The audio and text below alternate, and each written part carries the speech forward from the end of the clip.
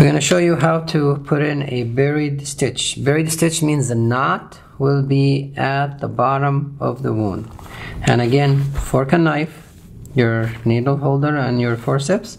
Now we grab the side and we want to start from the bottom of the wound, and we want to come up right through that subcuticular area. See that area?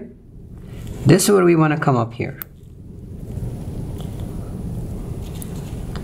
Now we want to go on the other side, again through the subcuticular down to the base of the wound.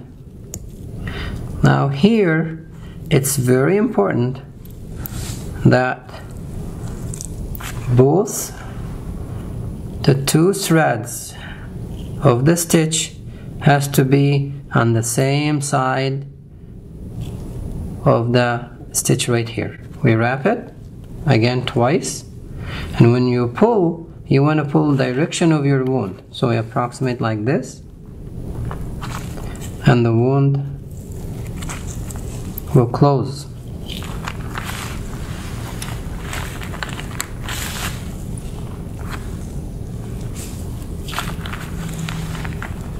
And now you can see when I cut it, if you see how the knot is at the bottom. We pull right over the skin, we cut, and the knot is underneath, and we close.